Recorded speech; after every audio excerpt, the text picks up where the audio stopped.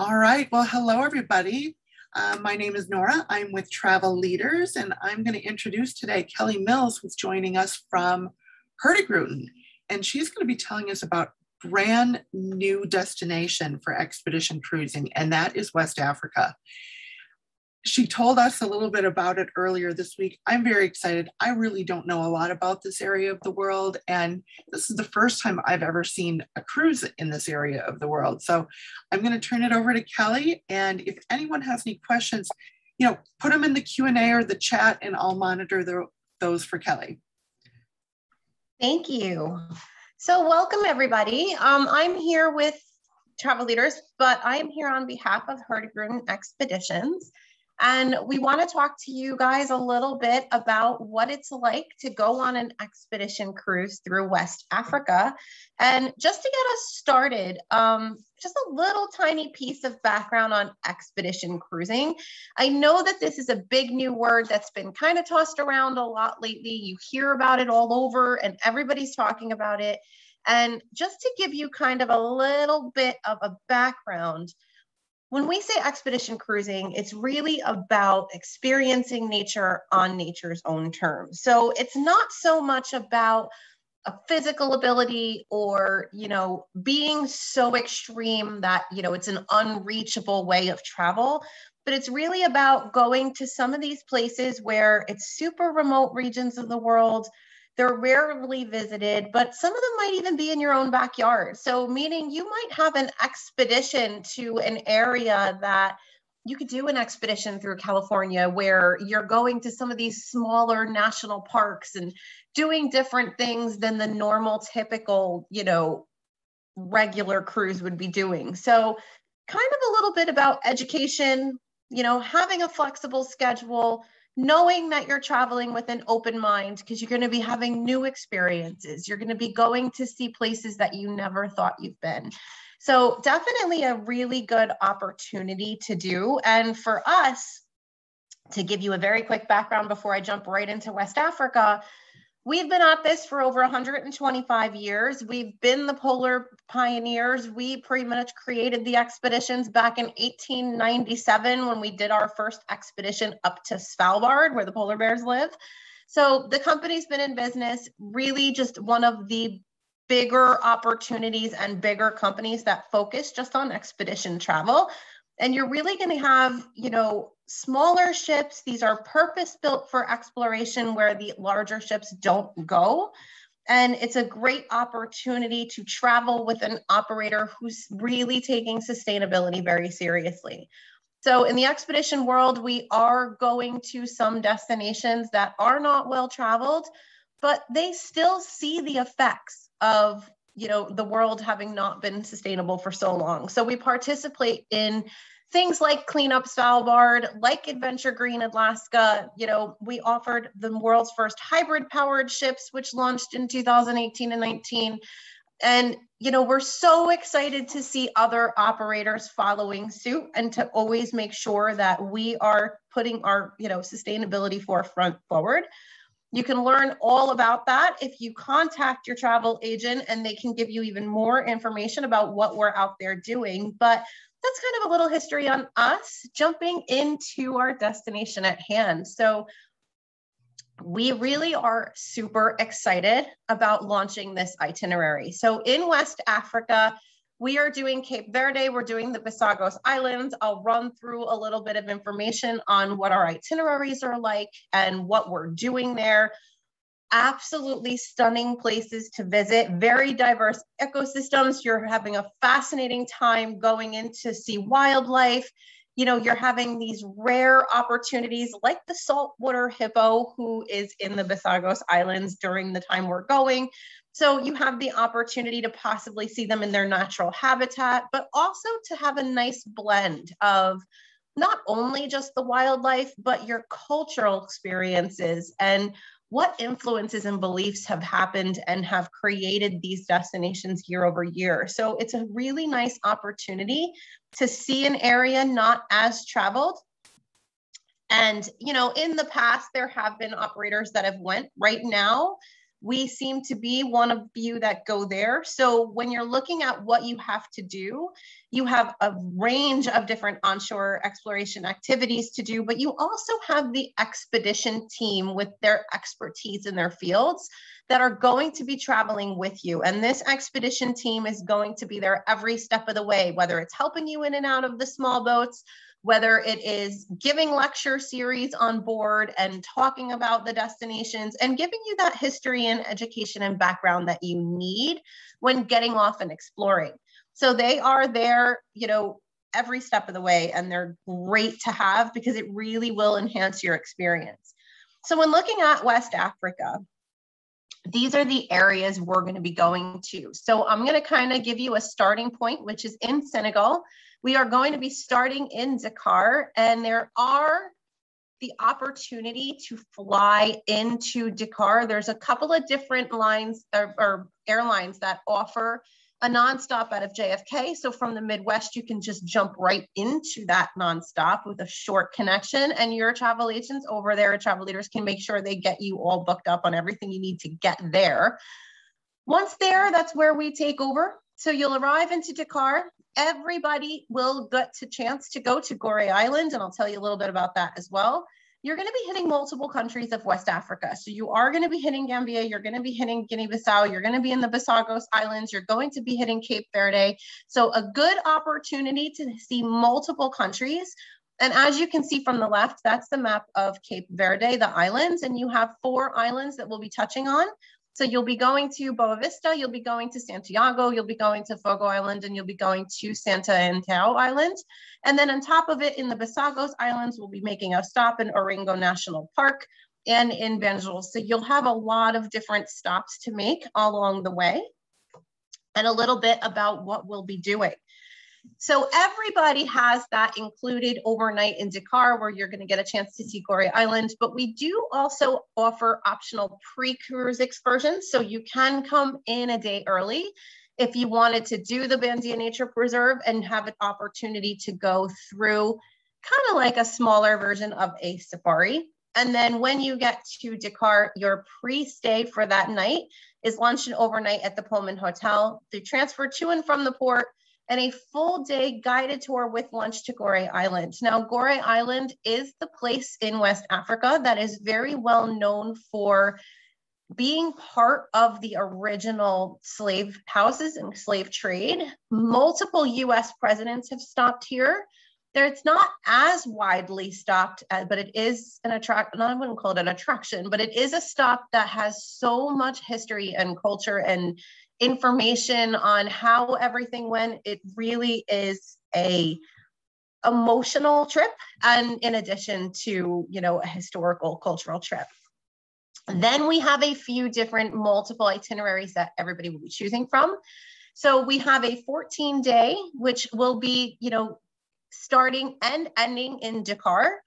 And those are 4 different departures in the way you're looking at it on your screen. You leave from Dakar and head into Santiago, Fogo, San Anteo, Boa Vista, down to the Bissagos and Banjul and back. And here is the Christmas expedition, which does just reverse the portion of your itinerary. So you'll be heading into Santiago, then Boa Vista, then Santo Anteo and Fogo, and the Bissagos and Banjul and back. So it's just a reverse of the same itinerary. And then we have the 18-day, which does the exact itinerary, but at the end, you can take the ship up and end in the Canary Islands.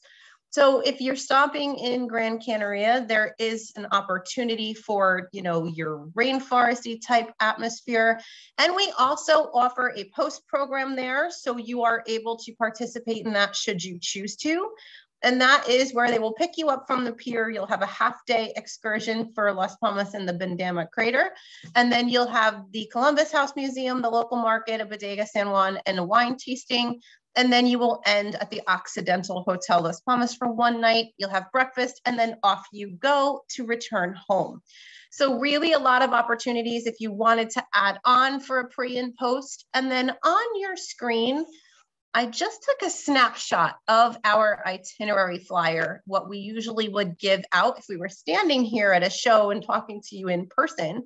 But for this person, you can actually see a little bit more detail. If you want a copy of the PDF of this flyer, you absolutely can contact your agent and we can make sure that your travel advisor can get this over to you so you can have it in more detail to keep. But as you can see, after you do your overnight tour, you are going to have on day 2 where you are boarding the ship. Then day 3 is at sea. And then day 4, 5, 6, and 7 are your 4 stops in Cape Verde at the different islands. Each one will be significantly different than the last. So there is different atmospheres, different cultural experiences, and different things to see on each one. Whether it is, flat and barren and desert-like, or you can have, the volcanic area. So you're going to have definitely a lot of different opportunities. Then you will be 1 day at sea.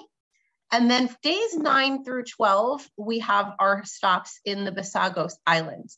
Here is where your expedition flexibility comes into key, because as you can see, it's not quite as regimented as to what days you're stopping where, because you're going to have so many different opportunities and landing sites that the expedition team will brief you the night before as to exactly where you're stopping and which day you're doing what the next day. So it's just that open mind and flexibility that brings that expedition feel. But there are over 500 different kinds of birds. There are several species of sea turtle.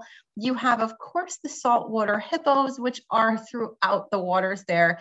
And to me, it's kind of like your safari at sea. So you're going to be really having an opportunity to make sure you're stopping in locations that we can safely land, and also that are going to be really beneficial for you to have that opportunity. So throughout that entire area, the Bissagos is actually ruled by women. It's a population of about 33,000. So you will get an opportunity, not only for the Biosphere Reserve, but to go on and learn a little bit more about how the people live there and what they do. Then once you leave there, you are going to go into Banjul, and it is the island capital of the Gambia. It's almost completely surrounded by mangroves, and it really does give that old town feel. You'll be able to go in to see the National Museum there. And then day 4, we end in Dakar. And that is where you will be, disembarking the ship, and your choice on whether to go ahead and add on extra days if you're going to be doing something different. And you'll have lunch, and then you'll make your decision as to where you'll go from there. The last sailing of the season, you're able to take that 4-day extra stretch and end in Gran Canaria that I was talking about. And then those are kind of our itinerary choices. Different activities to do while on board. You'll be visiting local communities. You'll be going onto small town and city tours. You'll have the landings with the small boats. I have to throw the saltwater hippo in everything because I absolutely love them. And you also will have the opportunity to participate in kayaking or different activities that are coming right off the ship. So there is quite a bit to do. And I always like to bring up the term landings because I do tend to say that all the time. And sometimes you're sitting there going, what does a landing mean? A landing is when we're going into areas that are really difficult to reach places. So they're not a typical cruise stop where you're pulling alongside and you're hopping on and off the ship. Landings are where you're going to be using water level access to board our rib boats, which are our rubber inflatable boats, the smaller boats. And we're going to bring you on and off shore from there. And we have the custom built landing crafts that do that. So if you ever have questions on those landing crafts and what it looks like to land, please let us know. We're always able to show, videos of what it looks like, and your travel advisor can get more info for you that way. Your wildlife is always going to be really one of the top areas of, focus for us. We absolutely love to be able to, talk about them, give lectures on what they do there, and then of course, go see them in person in their natural habitat. We do have guidelines. We don't ever try to get too close to them, but we will be close enough that you can use your, photography equipment, you can take pictures, but we will never put the wildlife in jeopardy. So we always make sure we are doing everything safely to travel and make sure we are not interrupting their way of life. And of course, visiting the local communities, seeing how everyone locally lives and what their culture and history is about. It's just such an amazing destination. And there's so many opportunities to really learn and participate and just completely get engaged with your surroundings. The town and city tours, we may have days where you might be able to experience going into the local markets if you're looking to buy things from the local communities. We do try to support all of the communities we visit. So if there's an opportunity where you might be able to meet local artisans and buy handmade crafts, we will always try to make sure that we give you those opportunities when you're traveling with us, because sometimes you're just really looking for something more authentic and not something that feels like you purchased, a souvenir. A couple of just different small housekeeping items. We are still operating on our Safer Together basic guidelines, which means that right now for our expedition company, we are requiring our crew and guests to be vaccinated for 2022 departures. So if you are booking this for a 2022 departure, right now that is in place. We do still have the opportunity for social distancing on our ships. One great thing about an expedition ship, these are smaller ships, which means there are less capacity on these ships. The one that is doing this only will hold up to 130 passengers. So you are not going to be with 5,000 of your closest friends on these itineraries. We would not be able to bring the ships in if they were larger than that. There is so much open deck space for viewing because we are doing that for expedition that you will have plenty of room for social distancing. We make sure we're upkeeping our cleaning and crew testing and practices, and there is always a medical team on board our ships when you're traveling in the expedition, because some of these areas, it might not be feasible to get to a local doctor. So we make sure we have them traveling with us on board. The ship that you would be taking on this itinerary is the MS Spitsbergen. This ship was named after the largest island in the Svalbard archipelago, which is Spitsbergen. And it was obviously our first expedition back in 1897, but it was completely refurbished in 2016. And it really does reflect a wonderful Scandinavian design, clean lines throughout. And as you can see from the small ship map that I have on here, you have everything you need on board. Your hot tubs, your sauna, the gym. You have 3 restaurants to pick from with an explorer lounge bar, science center, reception shop, observation deck. The expedition launch is on a lower deck, so you are not climbing up and down. It is on water level. And we have the medical center on board as well. The observation decks are on top and in the front of the ship. And as you can see from these, you can see just kind of a little bit of an idea. When you're looking at the explorer lounges and bars, even though they are indoors, we try to make sure you are surrounded by windows. So you're able to take the outside nature and still have that inside, but you want to be on deck as well. And we have the outdoor decks to pick from.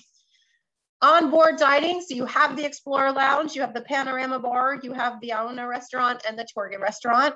And these are different opportunities for you guys to dine in. The cuisine is quite nice.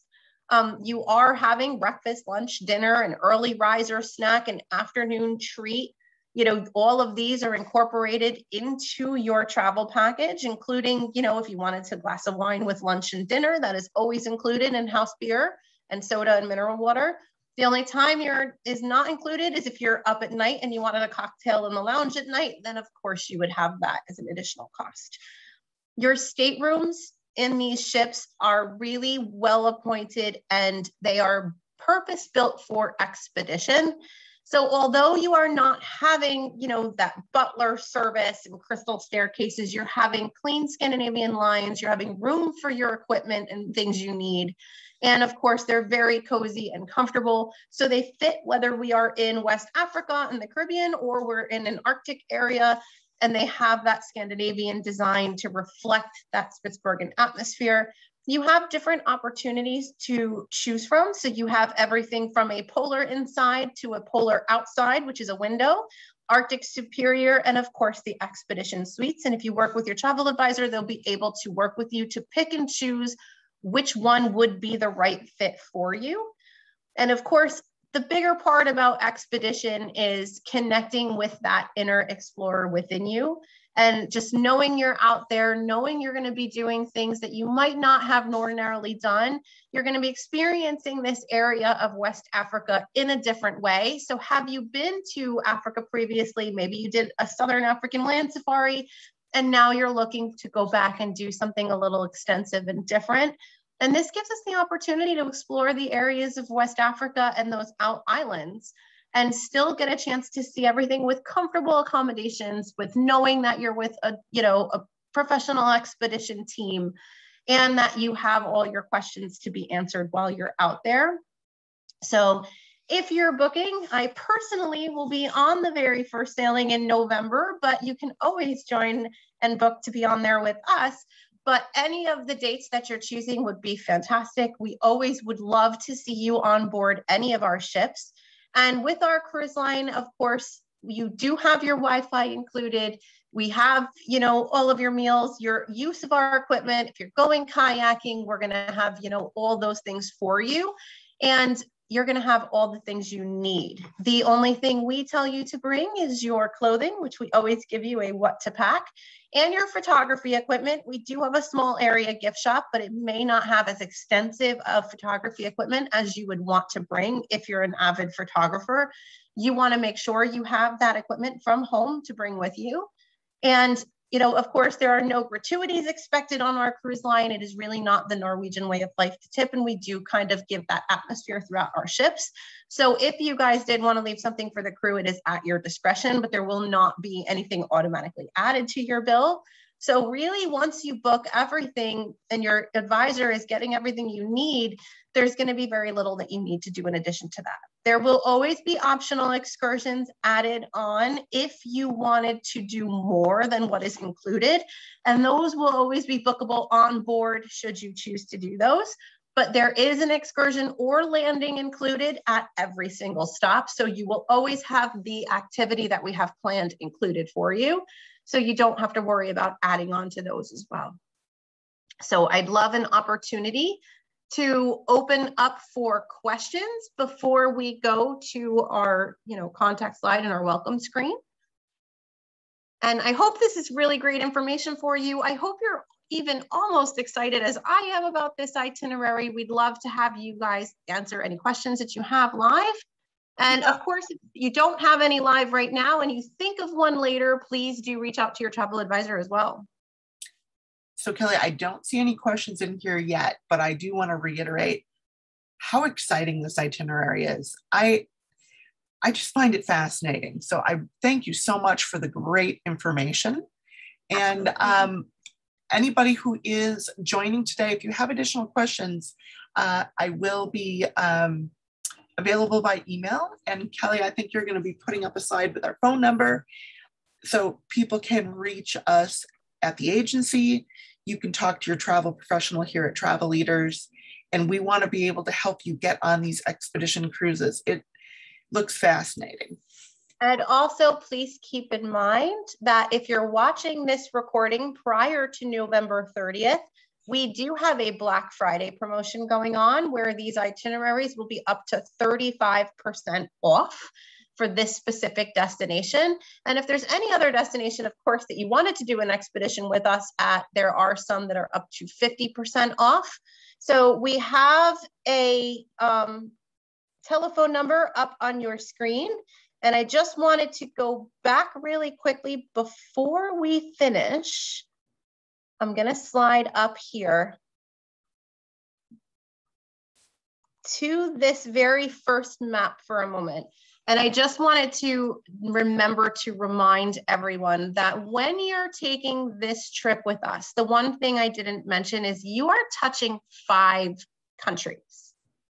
That is a big deal for us, but it's a great deal for you guys, because when you think about going to some of these continents that are so vast and getting an opportunity, a lot of times on the land trips, you do only get an opportunity to see 1 or 2. This is bringing you to 5. So it is a really great opportunity, not only to go to West Africa, but to be able to come home and say, yes, I've already been to 5 of these countries in that area. So super important for us to talk about because it's something I didn't realize to mention earlier. And again, any questions, please shoot them in. If not, I want to say thank you. I will go back to that last slide. Well, thank you, Kelly. Such great information. Very excited about it. And you can reach out to any of us through Facebook. You can contact your travel leaders, travel advisor, or call the number 763-231-8870.